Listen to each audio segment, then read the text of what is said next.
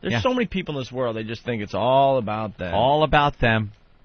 No one else is living on the same... It's a guy in the left lane of the Long Island Expressway. Left lane. There isn't a car in front of him for like a mile. There's no one in front of him. There's pretty heavy traffic.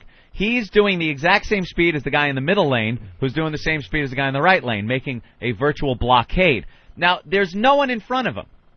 Does he look in the rearview mirror and think, wow, there's about 100 cars in a parade behind me. I'm in the left lane, and there's absolutely no one in front of me. Perhaps I am the cork here. Yep. I'm the guy stopping things up. Maybe if I move out of the way, this parade will be able to go forward.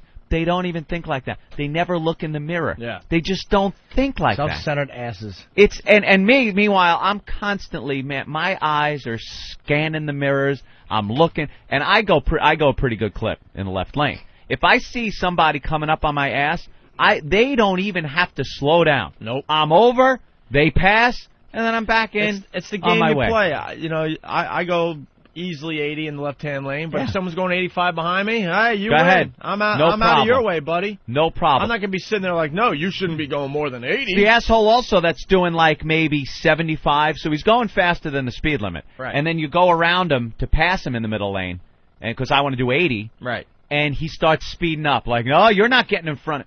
Why? Believe me, you'll see my taillights for a couple of seconds. But they don't want you to pass them. Because I got to be first.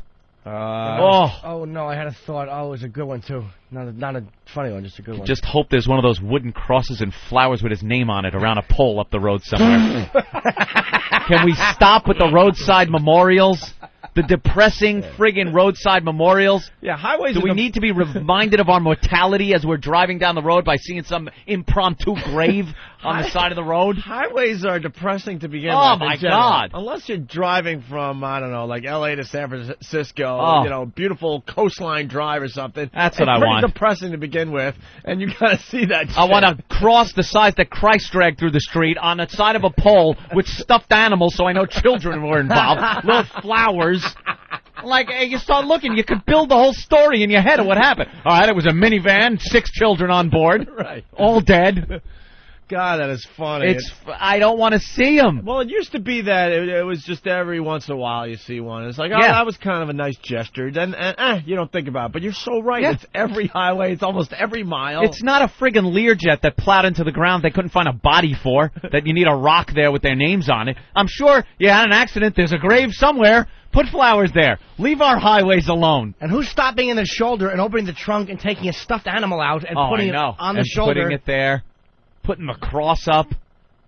It's always right next to that tree with the big gouge taken out of it. Enough. Right. Enough. If I see a tree with a big bite taken out of it, I'll assume it wasn't a brontosaurus. I'll assume a car smashed into it, and there may have been a few bathers were injured. But there may have been some injuries involved. See, I'll actually get out and take some of those stuffed animals and then just I used to give them to my nephew. Happy birthday, happy Nick. Happy birthday, little guy. Why is it wet? Was someone crying on it? I don't know. Oof.